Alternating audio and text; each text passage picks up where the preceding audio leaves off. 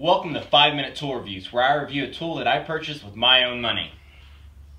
Let there be light. Today I'm reviewing my Sunco lighting LED shop light, 4100 lumen, 40 watt, 5000 degrees, daylight. Oh no! I'm getting shot by Nerf guns!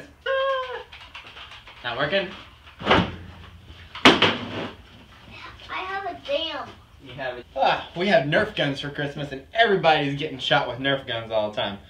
And this is what I got for Christmas. I got an 8-pack of these, and so far I've hung up 6 because I already had 2 of basically I had 2 of a different brand, but basically the same thing already. And I probably could hang more of them up, and I will, but as you see, my shop is always a work in progress. Finally got some decent lighting, and you should be able to see the difference immediately. And when I moved into my shop a year and a half ago, this was basically it. Well, to be fair, about that was the amount of light in here. Well, and then this was the level of light I had in my shop. Workable, it's okay. A few little dark spots here and there. Once you add all of this, it's so much brighter in here. And I still have 2 lights left. Oh, wait, I still have one I haven't turned on. Yep, and I still have 2 lights left in here, and I still have my floodlights that I typically use for filming over here.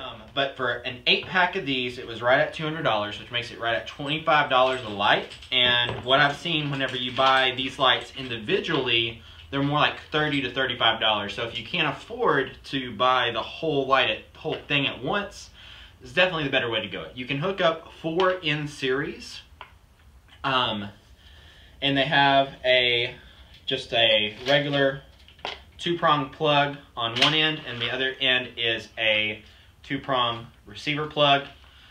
It's just an LED tube, basically looks like a fluorescent, but it's LED. Got about a 4-foot long cord. These are 45.44 inches, so 45.5 inches long and about 2 inches thick. Comes with a little bag of parts with a little chain, which is what I used to install it. Cheap little drywall anchors and some drywall screws if you need to mount it into drywall, etc. I mounted mine to the rafters, which is what you should do. Will they last? Will they hold up good?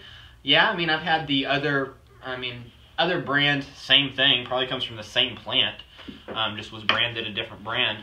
I've had those for well over 2 years, and I mean, they're on all the time because I'm lazy. I don't turn them off. Their LEDs are not burning that much power. I just leave them on. Now that I have this mini, I'll definitely start turning it off.